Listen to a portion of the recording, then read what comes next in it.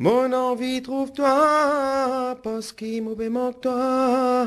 Le fait qu'il te parle là pour moi, ça oui vraiment gâté, libé fatigue-moi. Chahe andia, chahe. Rishi, in this country, everywhere you look, sugar. Sugar cane everywhere. It's hard to imagine that sugar is in terminal decline in this country. Yes. Yes, you're right. You see sugar everywhere, sugar cane everywhere, but it was more than this before. It's gone down because subsidies from Europe have been withdrawn, right? Yes, it's gone down. Yes, we had the preferential tariffs from the European Union where we would sell our sugar, so we had a better price for it. But then with the liberalization of the sugar prices, so we don't have that competitive advantage over other countries like India, Brazil and Thailand. Does it matter if sugar declines? No, it doesn't matter if sugar declines in Mauritius because the country is prepared to go to survive on new pillars like we've been developing the manufacturing sector, which is quite stable right now. The tourism industry is flourishing. You've got the ICT sector. What's that? The ICT is about all new technologies, IT-enabled services. You've got the financial services, the offshore. You've got the banking sector, which is thriving. You yourself saw banks everywhere in this country. You've got also the knowledge sector, which we are trying to develop here in Mauritius. What do you mean, the knowledge sector? Knowledge sector, Mauritius wants to become a knowledge hub in the region, which means that Mauritius wants to provide training in all fields, like starting from simple certificate courses to master's degrees or even postdoctorate degrees.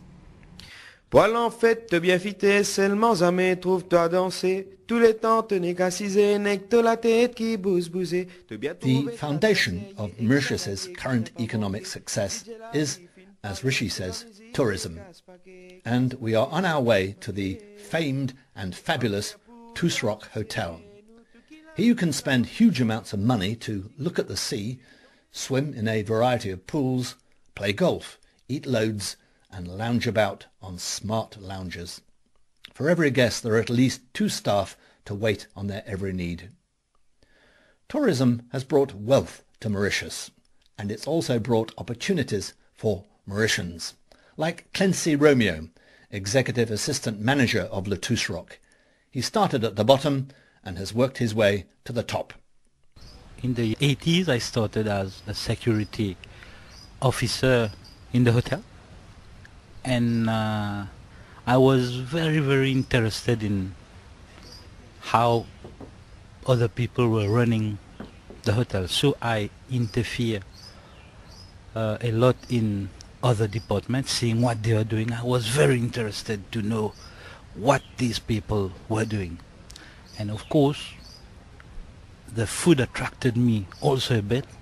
I've walked in the kitchen, in the restaurant, seeing the whiskey at the bars, and this is where I said to myself, I want to join. I want to leave the security department and join the hospitality industry and serve people. So the tourist industry has been good for you? Definitely. Definitely it has been very fruitful for me, and it doesn't stop here. How do you feel about tourists? Do you in any way feel resentful about tourists and their wealth? No.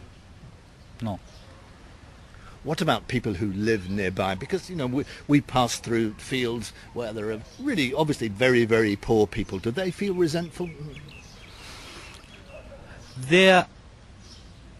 I think the village in the vicinities, they all live with the hotel around. If you see, we are the direct workers, the direct people that face the tourists every day.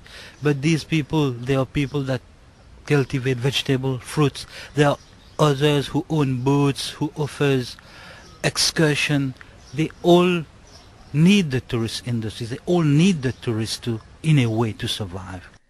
It's clearly boom time for the Mauritius tourist industry. But can the boom last? I meet one dissenting voice. He's Ram Sigobin, the leader of the small Lalit party. He thinks the tourist bubble is likely to burst. At the moment, it's just under 1 million tourists a year, about 900,000. There are plans to make it 2 million. Well, Mauritius will not be able to stand 2 million tourists. Why not? Because already just about all the coastal area has been taken up. And the tourists who come to Mauritius, it's a long way from most of our markets, which are mainly Europe. And it's very expensive. It's getting more and more expensive, the trip by air. And the tourists come here mainly for the beach and the coast, the sea. Now you're running out of coast. But there's no sign of a slump yet in the tourist industry. Apparently all the hotels are booked, virtually the whole year round. But I think that to rely on tourism in the long run is going to be very dangerous, because we know that in Europe, for example, many of our friends in Britain are now saying that they're thinking about not going on long trips. I think there's more and more a kind of ecological conscience that's developing in Europe, and people, going for cycling holidays. And Mauritius relies on what they called a haut de gamme, in other words, the upmarket tourist industry. All the hotels are very, very expensive, and being an expensive destination, it's obviously a limited destination. And it's also very exposed to things like a kind of recession. Now, there's no doubt that we're going into some kind of slowdown. The States is pretty obvious, Japan's pretty obvious, Europe it's coming. There's no doubt about it. And if you're then relying on this upmarket tourism, it's going to slow down. Liberté, liberté, bisla. Bisla fin de claquer. Liberté, liberté, bisla. As we go round this country, it's becoming obvious that although English is the official language, it's much less spoken than French, and certainly much less spoken than Creole. Now, why is that? Okay, Creole is the mother tongue of all Mauritians. Creole is a mix of French, some English languages, African languages, and some Indian languages, because as you know, the French settlers came here, they brought the slaves, and the slaves had to learn some words of French. So it was a broken kind of French. And then when the British came, some British words added to the language, and also when the indentured laborers came, so they brought their languages. So it's all a mix of languages. Now, why there's so little English is that when the English colonized the country, they didn't colonize it to settle on it. In fact, where the French settlers did not leave the country. There was an agreement between the English and the French that, okay, we British, we will do all the administrative job of the country. And the French, who had real large estates of sugarcane, they were left with their property. So their property were not seized. The British let them do their business, do all their activities as they used to do. So the French language remained. All those people who were working on the estates, the slaves mainly, the language continued to flourish. And when the Indians came, they brought new words with English, but English did not have any cultural impact on the population.